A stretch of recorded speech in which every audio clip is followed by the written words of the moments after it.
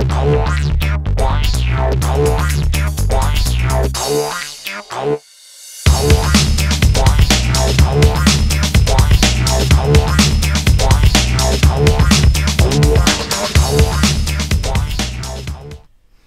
and welcome, my name is Evan Butson and this is a Premiere Pro CS5 QuickTip, and today we're going to be covering the DSLR support within Adobe Premiere CS5. I think the explosion of DSLR cameras in the last year or so has been amazing, and I think it's caught a lot of companies off guard. And we've had a situation where we've had this incredible footage that these cameras are shooting, but no real way of editing the footage. At the moment, most companies that offer some form of support for DSLRs generally will do it by converting to another format, be that ProRes 422 or Avid's DNX HD. But there's some inherent problems with converting footage to another format, apart from the fact that you will always get quality loss no matter what format you're converting to. Even if the quality loss is marginal, it is still quality loss. The other thing is you are sometimes going to lose some of the benefits of that format in the conversion, because you have to bake in decisions such as frame rate. Premiere Pro CS5, however, makes use of a new feature called the Mercury Playback Engine, which accelerates all of the video playback throughout Adobe Premiere, not specifically to DSLR formats.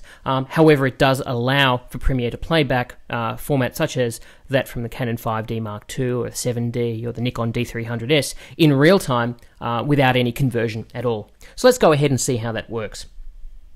So let's go ahead and we'll go and grab in some a Nikon D300s piece of material to begin with. And so we've got my nice little file here. I'll actually bring that into my project window just so you can see this is 1280 by 720, 24 frames per second material. Now, in the old days, I could go ahead and choose new sequence, and you'll see now we've got a new folder here which contains our digital SLR presets. And so, for instance, I know, because I've read the manual of my Nikon, that it shoots at 720p and it shoots at 24 frames per second. Or I might know that it shoots at 23.976, for instance, if I was doing with a 7D. And you can see, I can say, all right, that's the sequence I want. However, one of the mantras of Adobe recently has been getting things done. A lot of the features you'll see in a lot of the Adobe applications is just ways to speed up the way you work. Little tips and tricks, little things that just make your life easier. And what they discovered is that was really slowing people down if you had to make a new sequence every time and decide what formats you wanted and so on. So they added the ability to just drag a clip onto this little icon down here, and it'll immediately go ahead and make a sequence based on the settings of that particular clip. So there we have, I have my Nikon D300s footage in my timeline. Now, I'm using a thing called the Mercury Playback Engine, and I'll just show you here. I'm running on a MacBook Pro 13-inch, effectively the slowest MacBook you can buy. And so at the moment, the only renderer I have to choose from is the Mercury Playback Engine software only. So all of the acceleration that is being done purely via software. If, however, I had a desktop machine, be it a Windows 7 machine or a Mac Tower running either a Quadro 4800 or a GeForce GTX 285, I would get additional hardware acceleration via the CUDA programming libraries of NVIDIA. This will do two things. Firstly, it'll give me additional layers of real time. It'll give me additional hardware accelerated effects in both transitions and filter effects. It'll also give me a video out via either DVI or HDMI, so I can get full-time real-time preview of my footage as well. But I'm still running a laptop. I still have access to the benefits of the Mercury Playback Engine. So I'm just going to go ahead, and you'll see here a new feature in Premiere CS5 is the playback resolution. I've got my playback resolution currently set to 1/4. I could probably set that to 1/2. My paused resolution is always set to full because I always want to see when I've paused a frame at the highest quality possible. But at that resolution, if I can press play, and you see I get real-time playback quite easily on this laptop. And it's playing back my 24 frames per second material off my Nikon D300s with no conversion whatsoever. In fact, because the MJPEG compression of the Nikon cameras is so it doesn't tax the CPU at all, I could probably go ahead and set that resolution to full, and it would still probably get pretty smooth playback. And also, because I'm using the Mercury Playback Engine, you'll see I can, if I wanted to, I can change my view at any stage, and it's not going to stop playback because the way the engine works, it's really sort of independent to a lot of these interface decisions. So I could go ahead and set my resolution to 75% or 100%, press pause, and and you see I'm getting very fast interface on a very lowly laptop, as it were. So as far as editing Nikon footage goes, it's very easy. I can go ahead and you can see I can trim, I can scrub, I can use my JKL all very easily.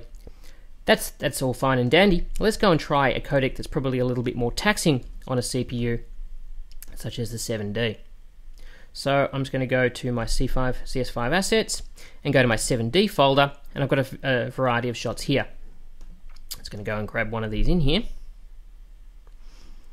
And once again, this footage was shot 1280 by 720, however it was shot at 50 frames per second.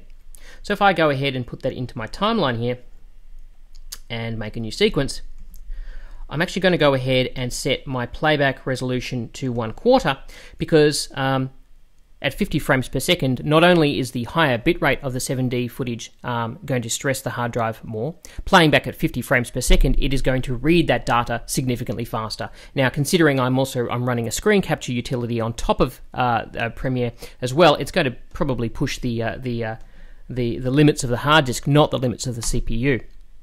So I can go ahead and press play, and I'm still getting fairly good playback. And you'll see in a second, I think we've got a nice little tilt down from memory. It's just about to happen. Not the smoothest tilt down in the world.